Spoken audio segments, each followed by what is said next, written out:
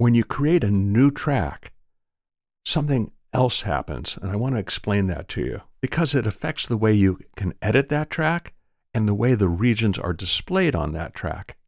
This is something that's entirely new in this version of Logic. Now, you remember when you create a track and select an instrument, that determines what is being displayed in the library. And it also determines what kind of region and the color of region on that track. And all of that magic happens because of a new setting in the track inspector called default region type. So anything that I record on this track or create with the pencil tool will be MIDI green, unless you choose a different color for that track. So I could record a region, or I can choose the pencil tool, and there it is, MIDI green. Now here's a very important point. When I double click on that to open up the editor, boom, it opens up the piano roll.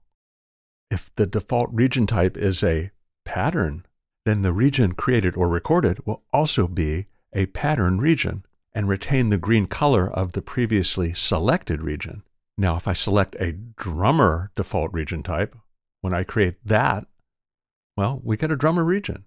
Double-clicking on the MIDI region will bring up the piano roll editor, and selecting the other regions will bring up their appropriate editors. Next, I want to talk about default region colors. I'll create a new drummer track, and of course, it's going to, do the expected, bring up a drummer region. I'll switch the default region type to pattern. I'm going to deselect the drummer region, and this is where the difference lies. If I create a new region without the previous region being selected, it assumes the default color of that new region, and pattern regions are purple. Now, if I deselect regions by, of course, clicking in the background and create a MIDI region, it's green.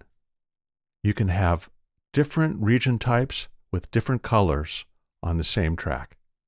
And every time I click on them, it brings up the appropriate editor for that region.